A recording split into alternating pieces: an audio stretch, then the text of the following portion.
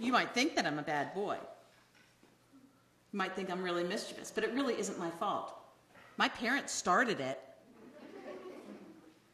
I'm going to tell you the story of how I came to be. One day, there was a deaf woman walking down the street. At the same time, there was another person coming at her. It was a deaf guy. And they ran into each other.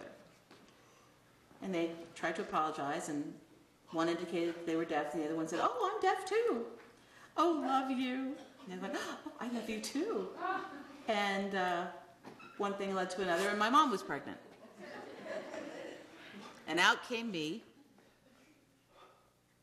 I was so cute. But they couldn't decide if I would figure out if I was deaf or hearing.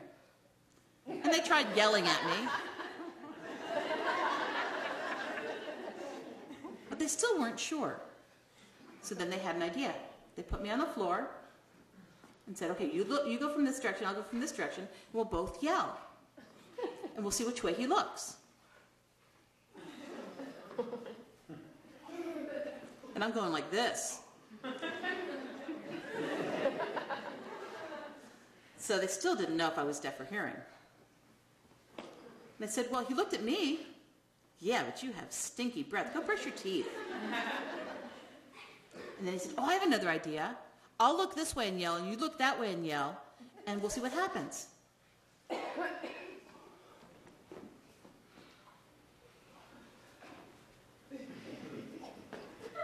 So, which way did he look? "I don't know, I was looking that way." Darn it. So then they came up with another idea. They got speakers. Big speakers.